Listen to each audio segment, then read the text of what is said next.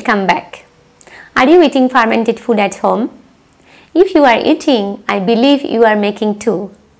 If you are not making, I suggest you start making because you will get lots of probiotics and other benefits from it.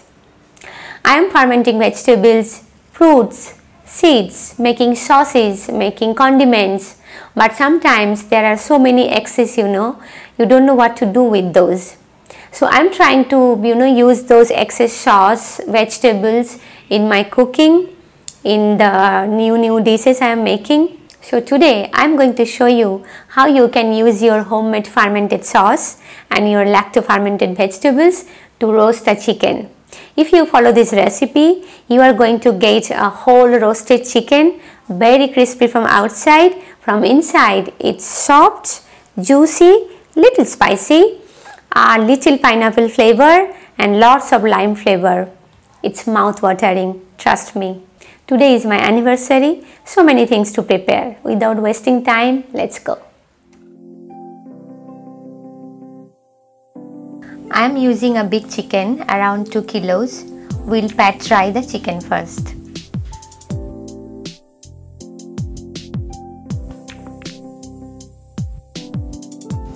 I am going to make this chicken full of lime flavor, hence we'll use lemongrass, smash and cut into small pieces.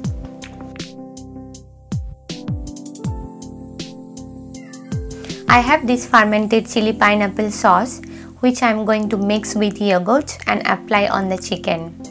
But before that, I will apply salt and homemade pineapple vinegar thoroughly on the skin.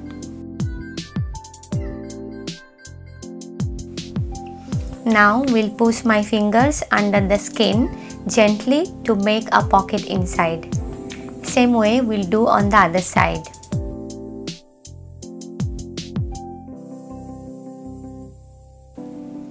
We'll make 3 cuts here on the thigh so that the flavors will go in and it will be well cooked.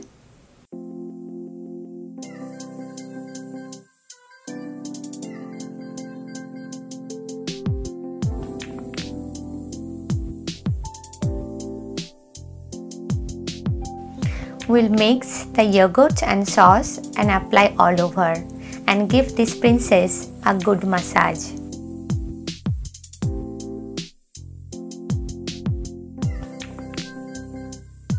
Don't forget to apply inside the pocket and tummy. Now going to push some kaffir lemon leaves and lemongrass inside, and this will do the miracle. It will bring a nice mild lemon flavor in everything. Don't forget to put on other side.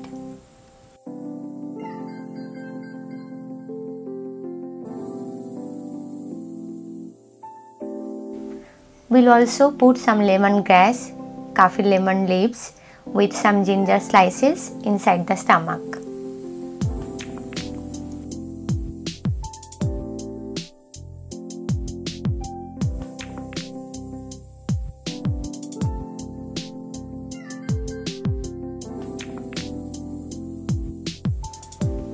I had some leftover ginger paste which I applied on the skin too. Now going to cover and keep it in the refrigerator for 8 hours.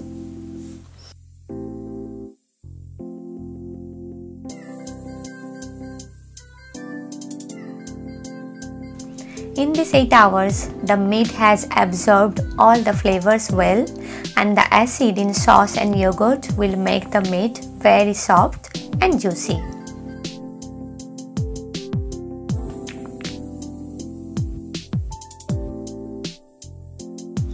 Adding some chopped cilantros and we'll push it with some butter slices inside the pocket.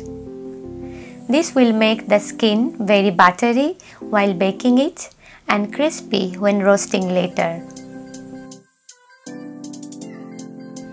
Last, adding some chili powder with little yogurt to add some color and spiciness.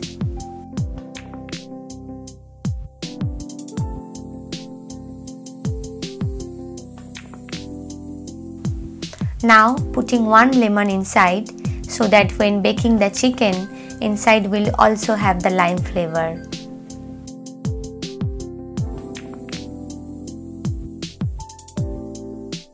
Tie the chicken so that the whole chicken will be evenly cooked.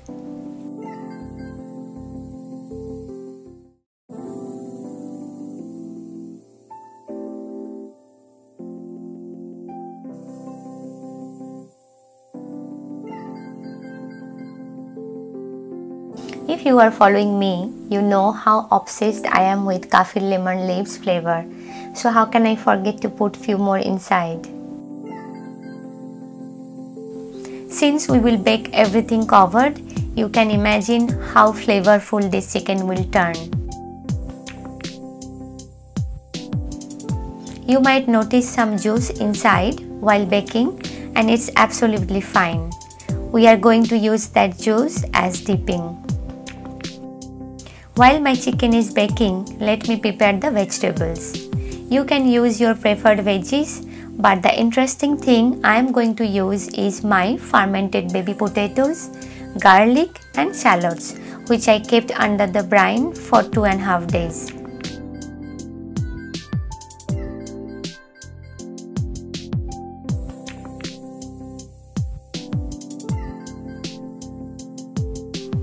We'll use some rosemary for seasoning.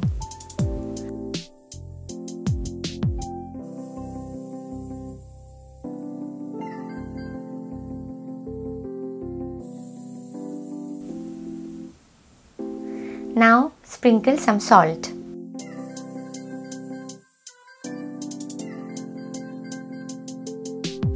Adding some more onions to give veggies a nice flavor. Now adding olive oil generously and add some black pepper and then chili powder.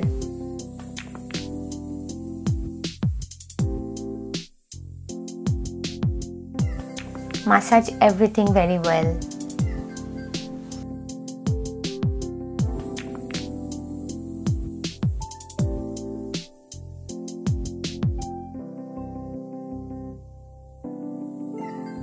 The chicken is ready. Wow! The flavor is so mouth-watering. You can see the chicken has been cooked very well. Going to put the chicken on top and roast everything together.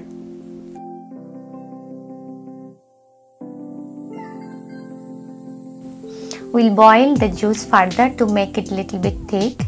This will be perfect to use as dipping or can also sprinkle on top of the chicken during serving time. Apply some oil or butter on top and brush well so that every corner gets the oil. Okay, so it's ready for roasting.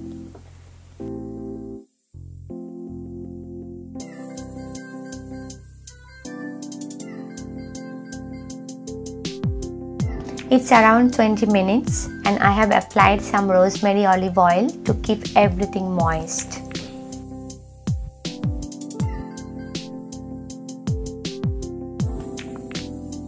Now what I'm doing is not recommended. You should always take out the tray and flip, but I have done it many times so I am confident. Just flipping the chicken and applying some oil.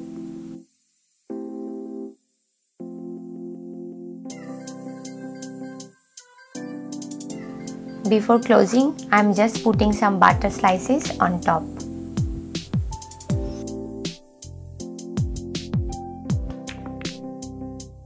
Well, my lime flavored roasted chicken is ready, and now it's time for plating.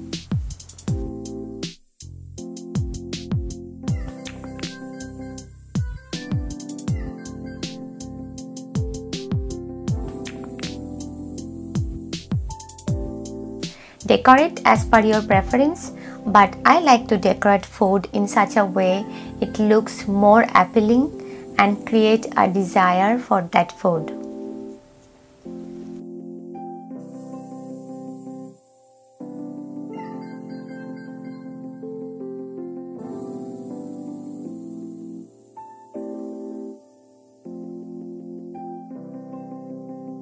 If you like this recipe, like, comment and don't forget to subscribe. See you again.